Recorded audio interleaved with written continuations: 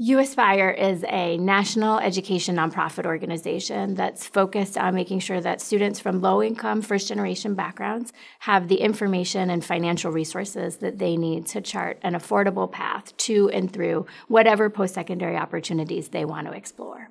And so we do this work in about 20 states across the country, and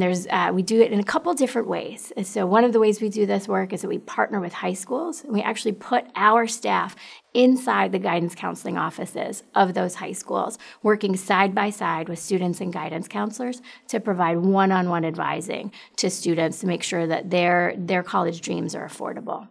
And other ways we do this work is that we train those guidance counselors so that they can do the work of college affordability